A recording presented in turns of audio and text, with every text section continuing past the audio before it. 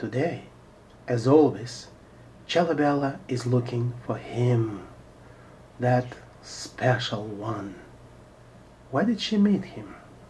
Oh, memories.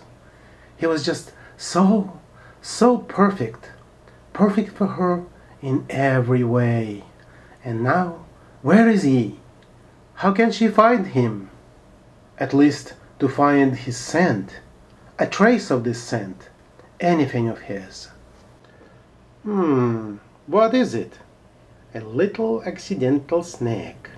Will Cella deviate even for a second? Well, what the heck? As they say, what goes around comes around. Is this him? Him? Or maybe him?